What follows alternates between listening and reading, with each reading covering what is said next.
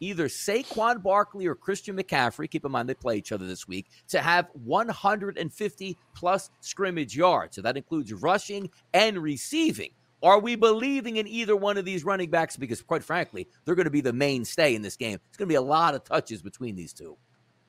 What if I gave you plus 350? Neither makes it through the game without getting hurt. Oh, would you take that also? Because that's my problem. Make it an odds boost. I mean, you've got two glass Joes here right now that when the wind blows, they get hurt. And then we end up losing them for long stretches here.